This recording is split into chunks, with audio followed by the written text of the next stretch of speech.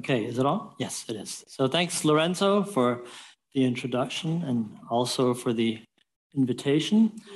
And of course, thanks to the other organizers for putting on this nice thematic program. And I'm thoroughly enjoying myself this week. It's also my first in-person talk since the pandemic. So I'm doubly happy to be here today. So this is joint work with Björn Sprung, whom many of you know, and who's also going to be participating in one of these workshops.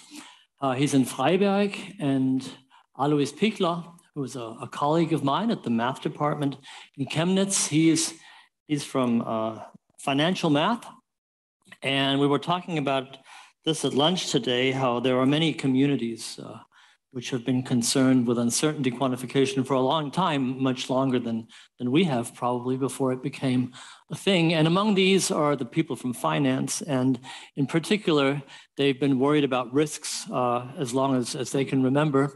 And Alois in particular, he's an expert on something called risk measures. We're going to call them risk functionals in this talk because the word measure is a little bit overused. And they can be viewed as a type of post-processing for uncertainty quantification. And I was surprised that they hadn't caught on all that much in the UQ world. You see a little bit of them in optimization in the area called risk-averse optimization. But overall, I think they're an extremely useful tool, and they sort of fit it in with what we were thinking about. And so this is how this work came about. So there's no numerics in this talk, and no approximations, more of a basic putting things together. And to motivate what we're doing, we're going to come back to uncertainty propagation. So we'll think of a generic PDE. We're of course going to talk about our favorite model problem later on, but this, as we realized as the work went on, is a fairly general approach. So think of a solution space, U. So the solutions of the PDE are going to be the little u's living in some space, and you'll have some data, some parameters. We're just going to call them coefficients. They're going to be A living in a space A, and the PDE will just in a very abstract way, summarize as f of u comma a equals 0. Now you can stick all kinds of things in A. It can be a whole bunch of parameters. It can be boundary conditions, coefficients, forcing terms, and we'll just summarize everything into A. And of course, our running example is going to be the elliptic diffusion equation. To make it more interesting, we'll have the log normal type dependence on a random field A. Otherwise, of course, a lot of other things could be random, but to keep it simple, we'll just have a Dirichlet boundary condition and everything else deterministic. And in this case, of course, the solution space U is going to be H10, and the data space is going to be L infinity of the domain D. And of course, so the problem we're going to be considering is, I mean, this is sort of a meta problem.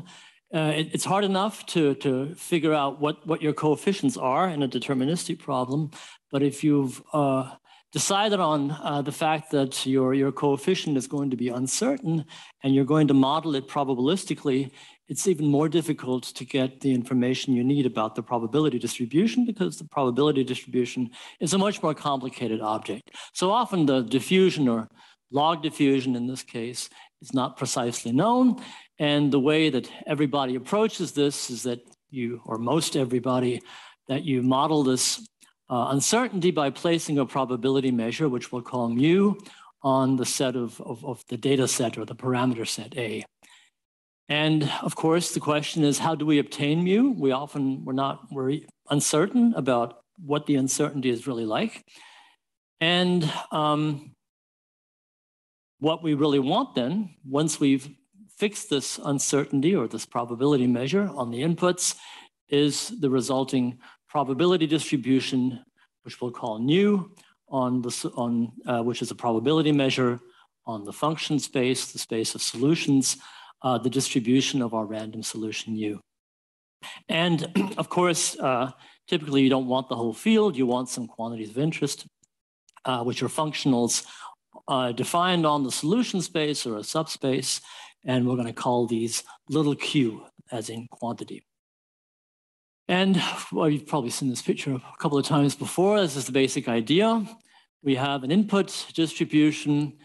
The output will be the push forward measure, as figured prominently in Amir's talk yesterday by the solution map of the PDE. And since you don't really know typically you don't really know the input distribution, or have to expect that you only have the input distribution vaguely. Common typical ways of getting this are statistical estimation techniques if you have data, subjective knowledge, or there are systematic ways of eliciting expert opinion, but it's all it's not a very exact science, or maybe the statistical part is, but the rest certainly isn't, and even the statistical part will have errors. And the idea, of course, is that if you have a different distribution of the input, you're going to get a different distribution of the output. And so the question is, can we control the effect of the perturbations of the input measure mu on the output measure? Okay, and this is where, of course, uncertainty propagation comes in. We're doing nothing but propagating a probability measure through a solution map, and so we'll give it a name. So we'll call the solution map, which takes data, input random fields, and maps them to the solution of the random PDE, S as in solution. And so, as I've said, the distribution of the random solution, nu, is simply going to be the push forward measure, usually denoted by a little star at the bottom. So S is the mapping, and this is the push forward measure under the mapping mu, under the mapping S of mu. And it's of course defined for if you have any measurable set U on the solution space, you just take the pre-image and measure that with respect to mu, and that's the push forward measure. Okay, and what kind of properties can you often exploit for solution maps? We're going to be looking at local Lipschitz continuity. So usually you don't have global, so we'll only assume a local Lipschitz property. So the idea is to restrict the size of the coefficients. So we'll take some kind of a norm in A. You can also set this all in metric spaces, bounded by some radius r. And if you choose the two coefficients A and A tilde from this ball, the distance of the corresponding solutions is bounded by this Lipschitz constant times the distance of these two guys. And of course, the Lipschitz constant will in general increase with the radius. Okay, and the question is, if you do have a Lipschitz continuity of the solution map, does this translate to a Lipschitz continuity in the translation of the measures? And coming back to our running example, the elliptic diffusion problem. Here, this is all standard PDE lore. So if you have two solutions, U and U tilde, coming from two different diffusion coefficients, A and A tilde, standard elliptic a priori estimates will, or continuous dependence on the data estimates will give you a bound like this. So something that depends on the right-hand side, and it's easy to get a bound that's exponential in the radius. And here, of course, we measure A and A tilde in the L infinity norm. So this is a typical standard estimate you could easily get for, say, the elliptic diffusion problem. Okay, so first question, how do you measure distances for probability measures? There's actually, there are tons distances. They're sometimes called statistical distances. There's a nice book by Orachev on measure theory who lists about 70 different distance types for probability measures. So there's one for almost every day in the year. So we'll begin with something very simple, total variation, because it's a nice introductory example. It's not very useful, but it's easy. So, and it is topologically equivalent to the Hellinger distance, which does play a bit of a role, say, in Bayesian inverse problems. That's often where the topology in which well-posedness is analyzed. Okay, so the total variation distance between two measures, mu and mu tilde, is just the largest distance that mu and mu tilde can have from each other on any measurable set. Okay, and this is a one-liner here. So if you take any solution map, and here you don't even need to require Lipschitz, measurability is enough. So S just has to be measurable from A to U, and you immediately get global Lipschitz continuity for the mapping from mu to the push forward. And so that the TV distance between the push forward measures is bounded Lipschitz constant 1 by the TV distance of the input measures. Like I said, proof is a one-liner. So this is the distance you want to bound. This is simply the supremum of all measurable sets as defined. And this is simply the supremum over all sets in the sigma algebra generated by S. And this is bounded by the right-hand side here. So this is quite easy. And of course, if you're interested in quantities of interest, if they're measurable, the same rationale, of course, applies here, and you have stability. So if your input measures are close in TV distance, then your output measures and your quantities of interest will also be close, or the distribution, rather, of a quantity of interest will also be close in TV distance. Okay, but TV distance, as many of you will know, is of limited use, especially if you're talking about PDEs, if you're working in infinite dimensional spaces. Why is that? A very easy example are Gaussian measures, say on Hilbert spaces or on separable Banach spaces. If you take two Gaussian measures, let's say one has mean M and covariance operator C, and the other one is exactly the same, except that you've shifted the mean by some vector H. And unless H is a very, very special vector, unless H is in this range of the covariance operator to the 1/2, the so-called Cameron-Martin space, that distance is going to be 1. And so almost all Gaussian measures, even if they have the same covariance operator, are going to be 1 apart. So it's not a very useful measure for measuring distances. And you have similar problems if you don't even perturb the mean, but say you have two different covariance operators, like the Matern family, and you perturb some of their hyperparameters, you're also going to get a distance of 1. So TV is as nice as it is, it's not the ideal choice for measuring perturbations in infinite dimensional spaces. Yes?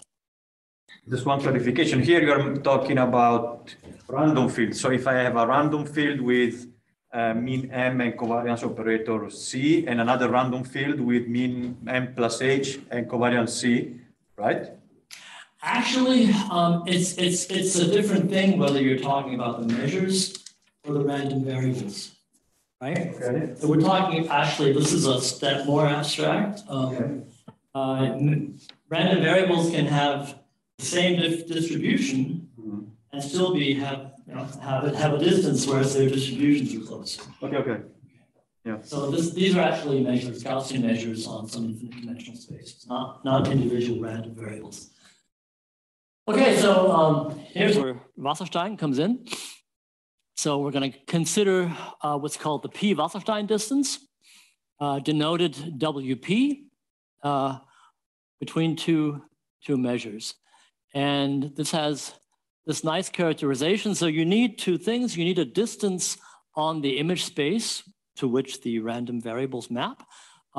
Here we just have some normed linear space. You can also do this in more abstract spaces, metric spaces, polar spaces. Here we'll just have these norms. So you got the distance in norm between a random variable x and x tilde in expectation. And one of these random variables x is distributed according to mu, and x tilde is distributed according to the other one. And you take the infimum of all pairs, and these are so-called couplings. And in this sense, it's more general than looking at individual random variables, because you're looking at all the possible couplings between joint distributions where the marginals are one and the other, which covers all possible dependence regimes between random variables which have these marginals. Okay, so it's this, and this infimum characterization is actually quite nice when you're doing estimates, because any distance for two fixed random variables will be an upper bound on the distance, on the Wasserstein distance. And P is anything larger or equal to 1. So that's Wasserstein. And some of the advantages of the Wasserstein distance, for example, like we had the mutually singular Gaussian measures. Same thing goes for Dirac measures. So these are, if A is not equal to A tilde, of course, mutually singular, but the Wasserstein distance is defined, and it even returns something sensible, namely the distance of the two vectors where the measures are concentrated. And this has been said yesterday. It generalizes the concept of optimal transport, the earth moving business. So you're looking for a map from A to A, such that the push forward measure minimizes the transport cost. Duality theory plays a big role in the analysis of these measures. And for example, for the Wasserstein 1 distance, there's this Kantorowicz-Rubinstein duality, which allows us to characterize, I don't know where this H is coming from. This shouldn't be there. So the distance between two measures, mu and mu H, as a supremum of expectations. So, and the expectation, one is with respect to mu, the other with respect to mu tilde, applied to a function f, and you're taking the supremum over all functions f, real valued functions on the space A where the measure is defined, who are Lipschitz-continuous and have a Lipschitz constant bounded by 1. So this is also often useful for estimating Wasserstein distances. And there's a whole bunch of other properties. I guess we need to go into now. Okay, and so first result is a simple case. Assume that you have a global Lipschitz bound on the solution map S. So lip S, Lipschitz constant global for the solution. And then immediately you also get Lipschitz continuity of the push forward in Wasserstein P distance for any probability measures mu and mu tilde on A. All you need is global Lipschitz continuity, and it holds for all Wasserstein distances. The proof is also quite simple. I won't repeat it here, but it's essentially based on the characterization of Wasserstein distance by extremal couplings and a simple change of variables in the expectation integral, and then you're done. So this is easy. And I guess there aren't that many situations, at least with regard to PDEs, where you can use it. If you want to go back to our model problem, if S is bounded and linear, it works. So for example, if you don't have the log diffusion random, but the right-hand side, then the solution depends linearly on the right-hand side. Or if either A or the support of the measures is bounded, you also can get a global Lipschitz constant So for the solution map. So, but of course, often in many interesting cases, you only have a local Lipschitz continuity. Okay, so if the forward map is only locally Lipschitz, we can expect global Lipschitz continuity of the push forward in P of Wasserstein. And this already holds in very, very simple contexts. So if you have real valued random variable, real valued Gaussians, one mu standard normal and the other mu tilde. What this H keeps coming up here? Oh, this is, yeah, this now it's called mu H because of the H here. I have a mean H rather than mean 0. And both have variance 1. And there's an explicit formula for the Wasserstein distance of exponentials, of Gaussians. And the distance is actually just H, no? The difference in the expectation. So this is known. And so that's the distance between the input measures. And if you take as the solution map, by which you want to propagate these measures as the exponential function, that's not globally Lipschitz, then you can use this Kantorowicz-Rubinstein duality. So to characterize the one Wasserstein distance between the propagated mu and mu tilde. So this representation as the supremum over all, well, one Lipschitz functions, in this case from R to R, of the push forward measures under the expectation of F under the push forward measures. And of course, just by definition, this is just the composition, and you have mu and mu tilde here.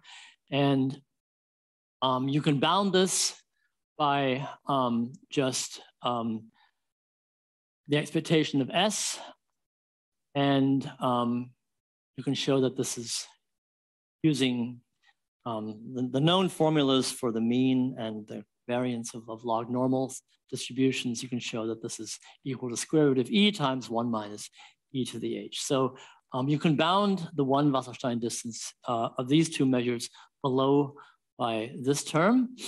And therefore, if you look at Wasserstein P of the push forward versus Wasserstein P of the input measures, you have the same relation for different values of P here as you do for the LP spaces for bounded measures. So W1 is always less or equal to WP. For W1, we have this distance, WP of the input was H. And if you let H go to infinity, this will blow up. So that means in this case, in this extremely simple case, you have a non-locally Lipschitz map, and you don't have Lipschitz continuity of the Wasserstein distance of the push forwards. So you need something more. You can expect this to work. Yes? I guess S is not globally Lipschitz. Yes, S was just the exponential, right? And the W1 is a supremum of all globally Lipschitz functions. I mean, with the Lipschitz constant 1. This is where we started out, right? Oh, no, sorry, okay, you're looking at the... No, I should have, yeah, I should have probably put all the equations. Sorry, yeah, just keep jumping, yeah. Okay, and so what can we show? The good news is that you can show something if the solution map is only locally Lipschitz. So exactly what you want. So this is a local Lipschitz constant that depends on R. A and A tilde are both bounded by R. The bad news is that you get extra conditions on the measures. And what you need are these integrability conditions on the two measures. And so these are Lipschitz constant as a function of the radius to the power 2p, that's just what comes out. And if you do have this, so under the assumption local Lipschitz for the push forward, you actually do get Lipschitz continuity of the, with respect to P Wasserstein distance of the push forward with respect to the originals. But you move from p to 2p here. This is a result of the Cauchy-Schwarz inequality. You can play around with Hölder inequalities and massage this a little bit, but you do lose something when you go here. Okay, so what about the strange integrability condition? Is this severe, or is it easy to satisfy? So what type of measures will satisfy this? If you have, like in the model problem, in the model elliptic diffusion problem, if you have a Lipschitz constant that blows up in an exponential way. Well, we'll go back to our favorite problem, Gaussian random fields as diffusion coefficients. And so, yeah, this is a typical setup for a log normal problem. You have a random field A, which has a mean function M of X, 2-point covariance function C of XY. And so the random field will be Gaussian with this mean and this continuous 2-point covariance function. And we'll look at the Matern family as covariance functions. I guess most people are familiar with this family of covariance, 2-point covariance functions. They're very useful because they have these 3 parameters so that you can tune your covariance in many directions. There's a global sort of amplitude parameter here, which says how large the covariance is at any point, the autocovariance. If you set this equal to 1, then the covariance is 1 for x equals y. Then you've got the smoothness. So I have this funny half integer value because in that case, you can write this in terms of exponentials and polynomials. Otherwise, you'll have these Bessel functions floating around. And yeah, correlation length. And here's a couple of pictures if anyone hasn't seen this. So this is k equals 0. So that's smoothness 0 plus a half. So you see this is very rough. The trajectories here, this is in 1D, are very rough. And if you move from k equals 0 to k equals 1, so smoothness 1.5, you see the realizations are much smoother. And here are 2 realization sets for different values of the correlation length rho. So you see that the changes here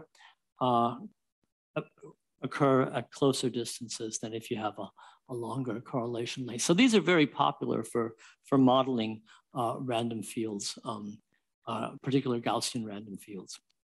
Okay, and so those are the ones that we're going to look at because they're so popular. And we'd like to construct sets of Gaussian random fields for which we can satisfy this integrability condition. Okay.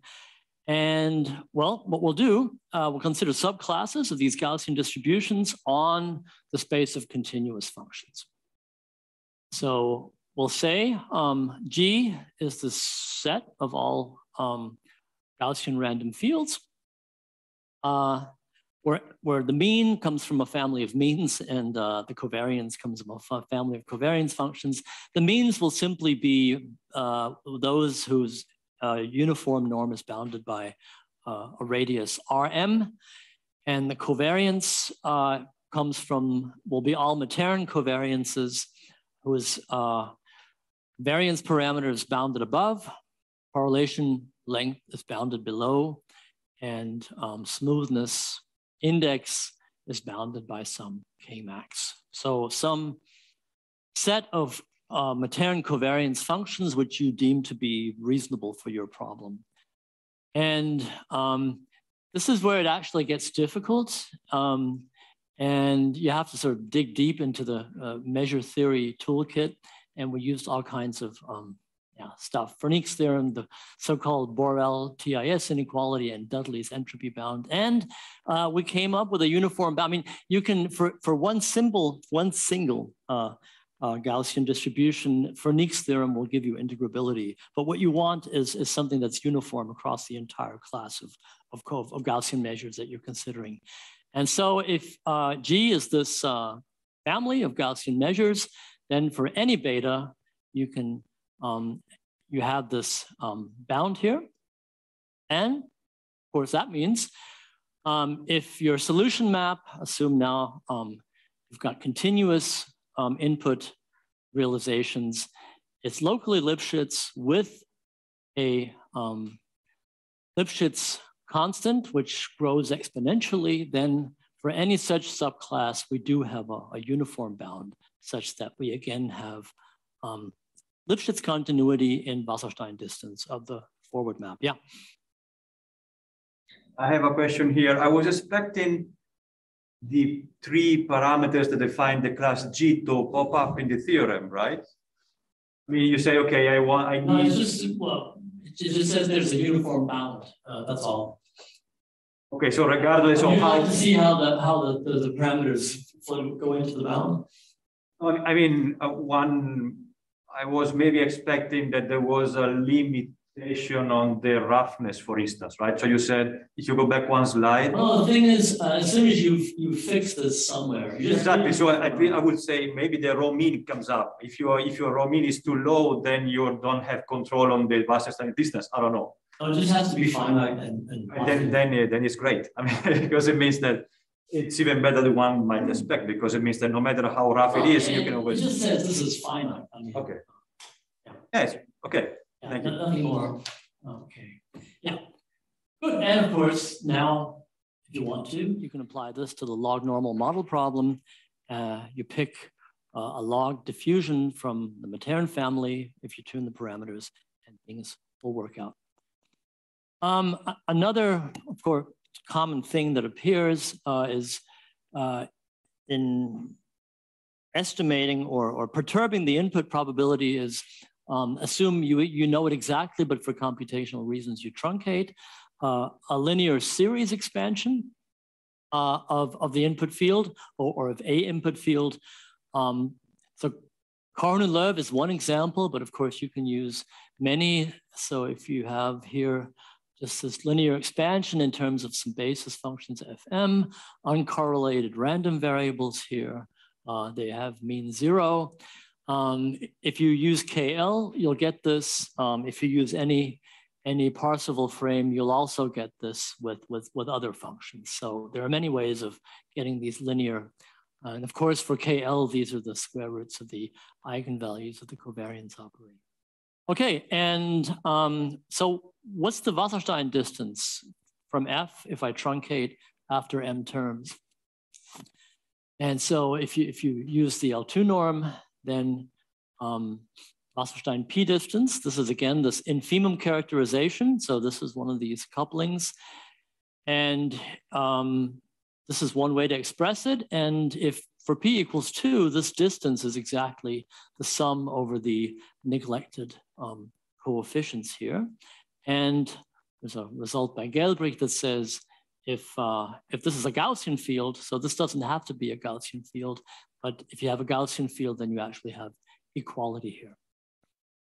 What about more general situations? Let's say you're in a Banach space, you're in L-affinity, you have a linear expansion of the log diffusion, and you can get similar bounds for the Wasserstein distance, for example, and under some conditions on these random variables.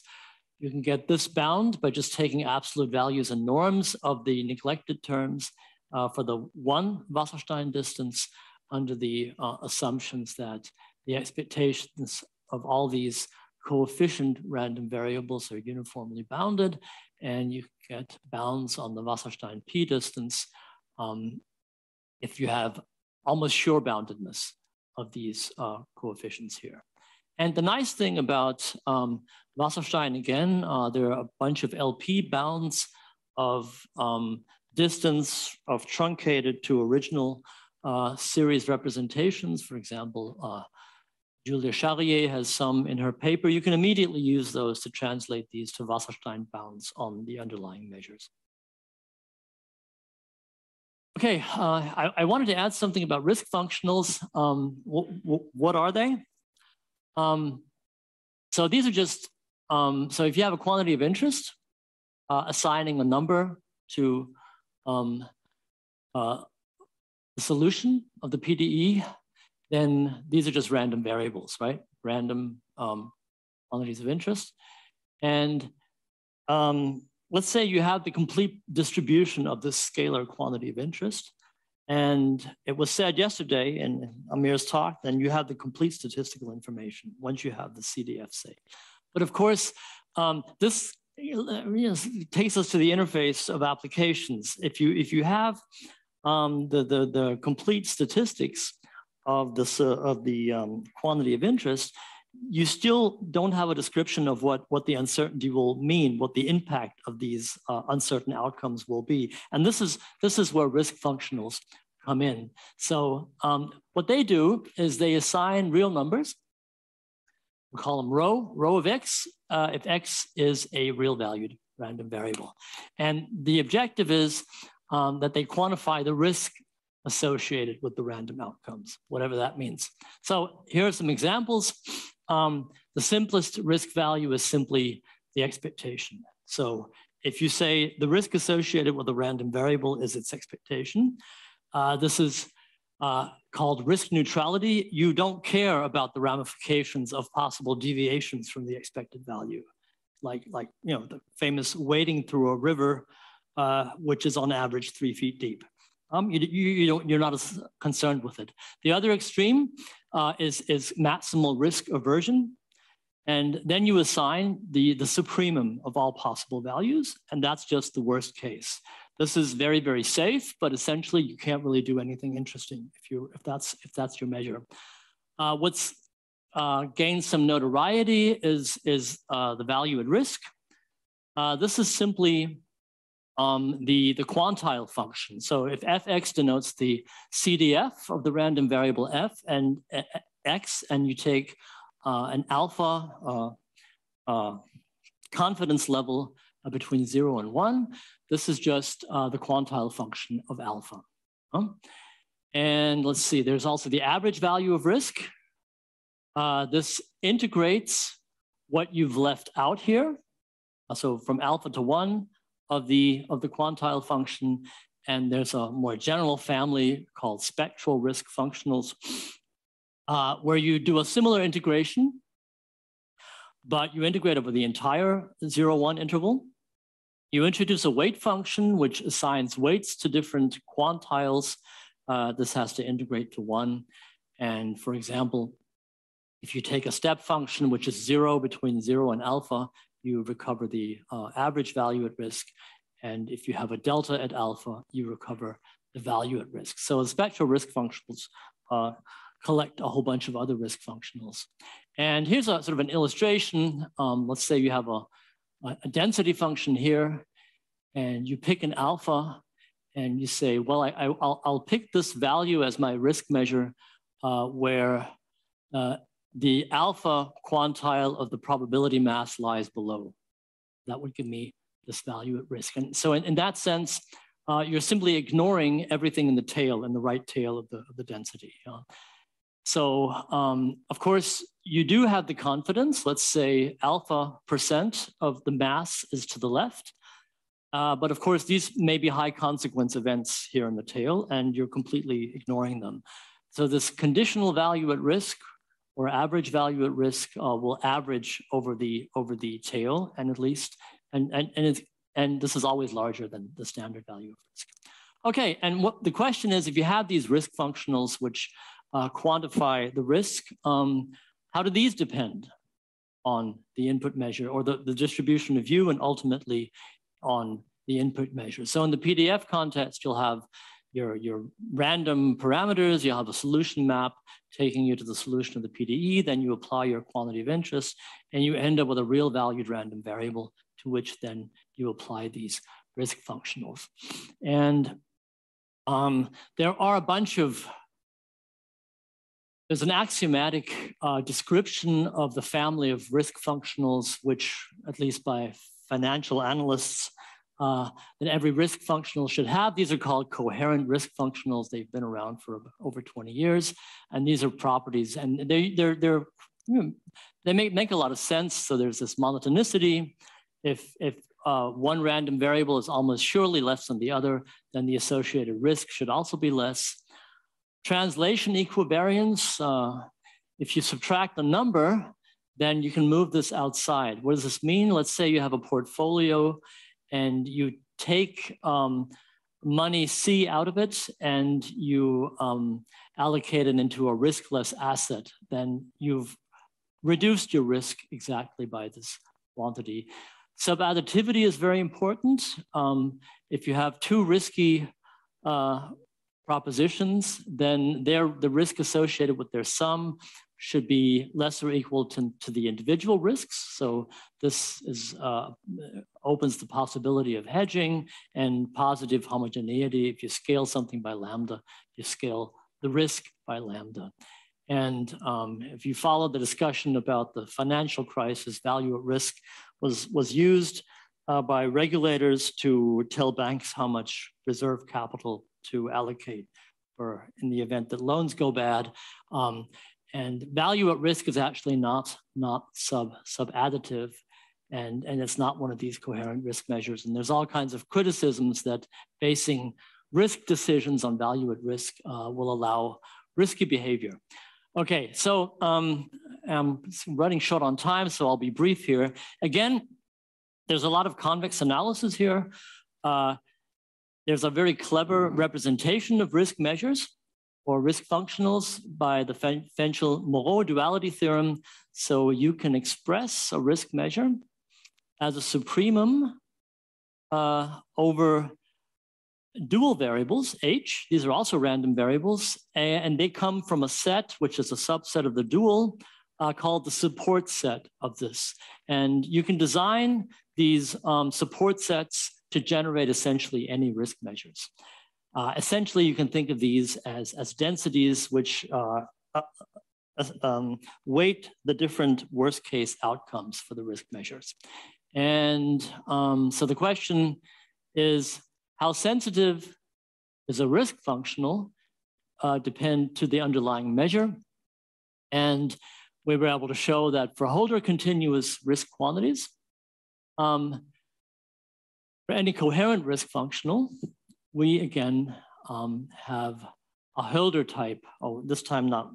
Actually, we formulated all the other Lipschitz results in terms of Hölder, and here we have the Hölder formulation. So these are the risk functionals of the quantities of interest of the solution, and you can bound it in terms of the Wasserstein distance in a Hölder fashion of the underlying input measures, nu and nu tilde.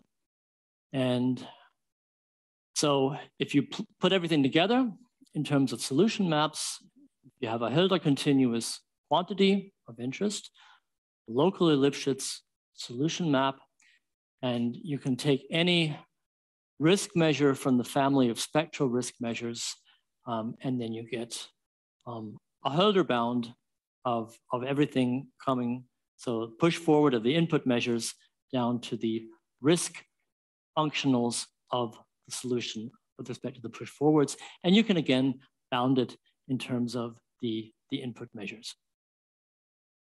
Okay, running out of time, I just wanted to plug. There's at least 6 minutes. Oh, I thought I had only 40. Good. Yeah, we started late, so. I can talk slower. I just wanted to plug some results that Björn Sprung had. So he has an interest in Bayesian inverse problems, and I think this has all been said before. So you have the usual UQ approach to inverse problems.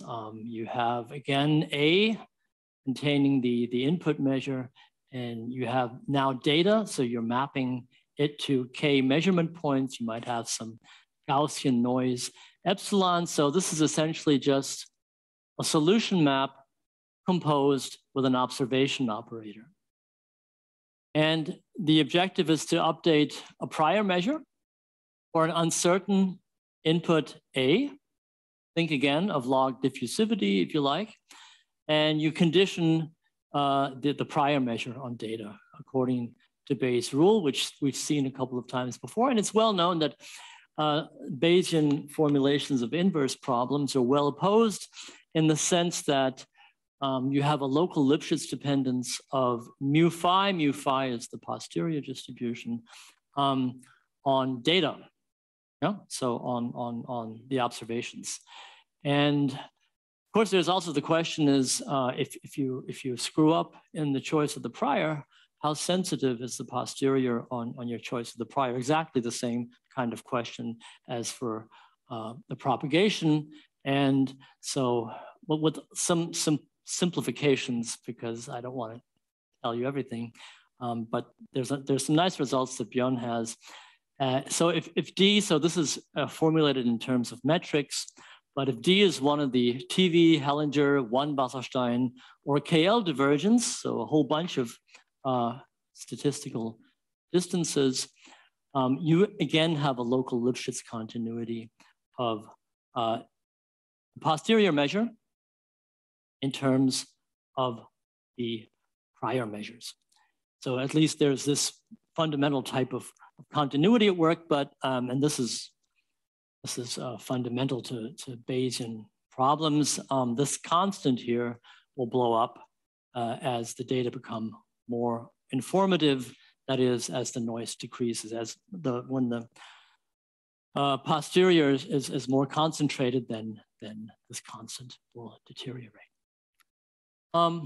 Okay, so this is about it. So what have we achieved here? So we have local Lipschitz sensitivity for uncertainty propagation with respect to Wasserstein and also TV, although it's not very useful, for forward maps, which are locally Lipschitz.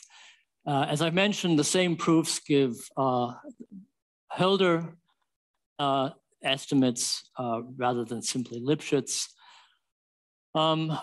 We've used also in the paper the log diffusion, the random diffusion equation as a running example, but of course, as soon as you can verify the assumptions, it will hold for essentially any forward map. So there's the potential of applying it also to other PDE type problems. We also have it, the Hölder sensitivity for risk functionals. And there are similar results for sensitivity of Bayesian inversion with respect to the choice of prior or also perturbations of the likelihood. And so there are essentially two papers where you can read about all this stuff. This first one is set to appear in SciAm Journal of UQ, and Björn's paper has already appeared in inverse problems.